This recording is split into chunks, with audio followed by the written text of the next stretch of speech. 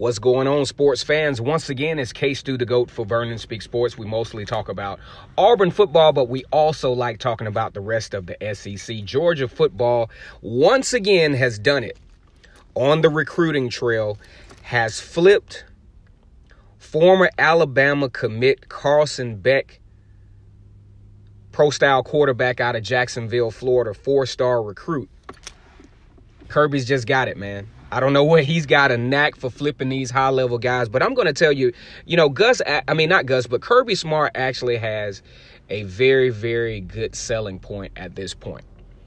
He has a great quarterback. He made the very, very, very good change at offensive coordinator and bringing James Coley in. One good thing about James Coley is he is a very diverse offensive coordinator. He's coached several positions, and I think he's going to do a great job of developing this offense into something very powerful in the SEC, because what we have seen before with Chaney as the offensive coordinator, a very rigid offense that I don't think accentuated the talent level that Georgia had on offense a lot of times. As a matter of fact, you can hear the grumbling from the fan base about Chaney, that Chaney could be one of the factors as to why Georgia offensively could not take this thing to the next level. So now, still aggressively recruiting, had a great recruiting class this year for Georgia, number 2 in the country. A lot of studs in that recruiting class that are going to develop into some great players. But this is a huge commit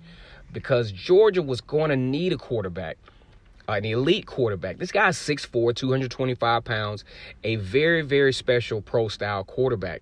And I think this is a huge get for the Georgia Bulldogs. And I think it's going to also help them continue to recruit those high-level skill players to surround this young man once he hits Georgia's campus. Now, this is a 2020 recruit, so it's still early. There's still a chance that he could flip somewhere else. But for now, very, very, very huge statement by Kirby Smart and James Coley to land this particular football player. Once again, it's K-Stu the GOAT for Vernon Speak Sports. Mostly talking about Auburn football, but we love the SEC. And how about them dogs?